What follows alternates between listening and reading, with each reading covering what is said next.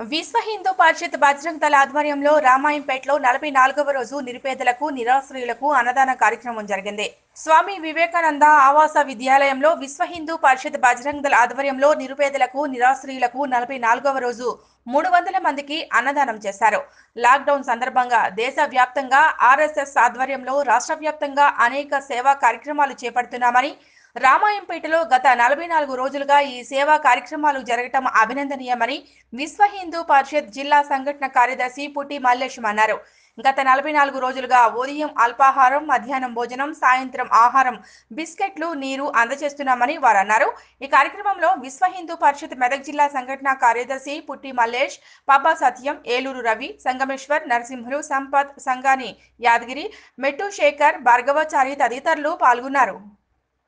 भारत माता की जय, भारत माता की जय, जय श्री राम, जय श्री राम, जय श्री राम, जय श्री राम, जय जय जय जय जय माता, भारत भारत भारत माता, जय जय जय जय जय माता, भारत भारत भारत माता, जय भवानी वीर शिवाजी.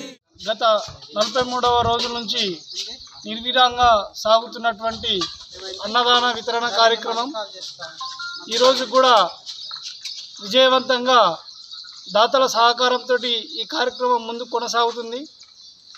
ఈ విపత్కర పరిస్థితుల లోపల అన్నమో రామచంద్రమని అలమటిస్తున్నటువంటి నిరుపేదలకు, నిరాశ్రయులకు విశ్వ హిందూ పరిషత్ తరపున వారికి ఆహార పొట్లాలు మరియు మజ్జిగ, మంచినీరు, అంబలి వితరణ కార్యక్రమం నిరంతరంగా కొనసాగుతున్నది.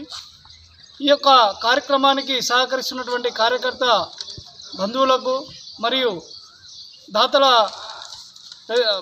దాతలు మరియు ఈ యొక్క కార్యక్రమానికి ఇచ్చేస్తున్నటువంటి అతిథులకు అభినందనలు తెలుపుతూ ఈ యొక్క కార్యక్రమాన్ని ఇంకా కొన్ని రోజుల పాటు ముందుకు కొనసాగిస్తామని ఈ సందర్భంగా తెలుపుతున్నాం. జై శ్రీరామ్.